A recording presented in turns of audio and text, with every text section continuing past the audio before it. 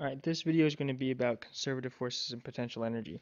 And then we're going to start off with the formula for finding the change in potential energy, which is denoted delta U, U as the potential energy. And it's the negative of force times distance, alright? If F, and I've denoted F sub C, is a conservative force. That's what that C is.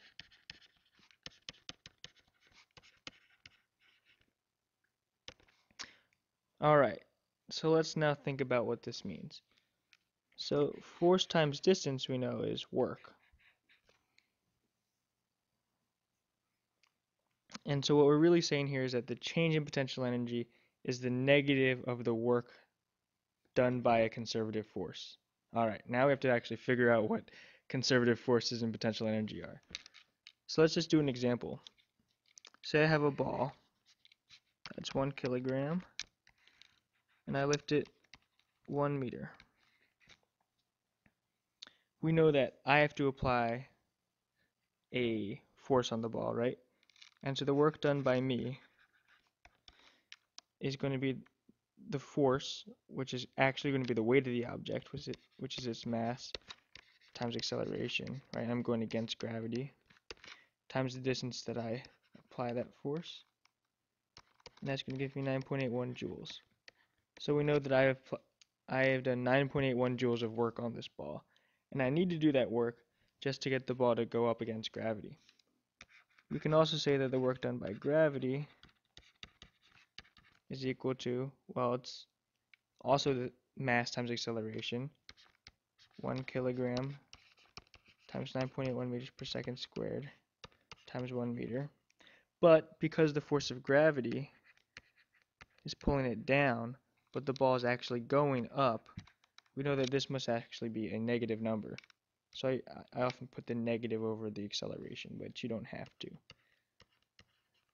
Negative 9.81 joules. So while I do 9.81 joules of work on the ball, gravity does negative 9.81 joules of work on the ball. And if you remember from our work energy theorem, we know that the net work here is going to be 0 joules, right? Because if we add 9.81 and negative 9.81, we're going to get 0. And that's equal to the change in kinetic energy. So the ball doesn't go any faster or slower now that I've lifted it up. Okay.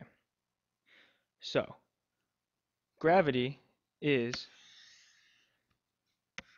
a conservative force. Let's think about what that means.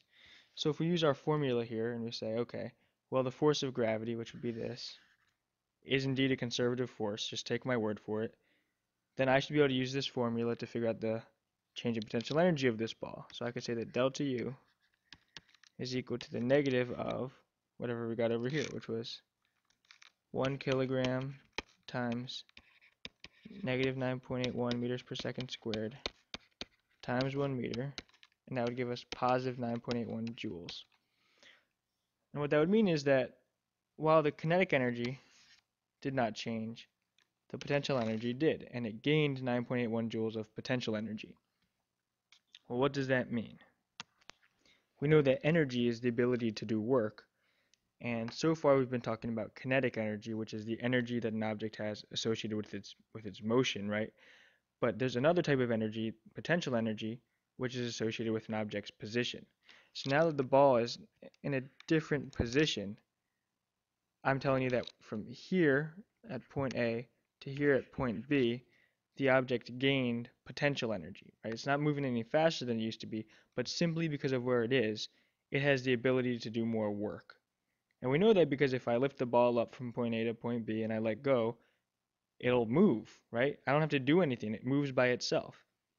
And it moves by itself because that potential energy that it gained here is being converted into kinetic energy.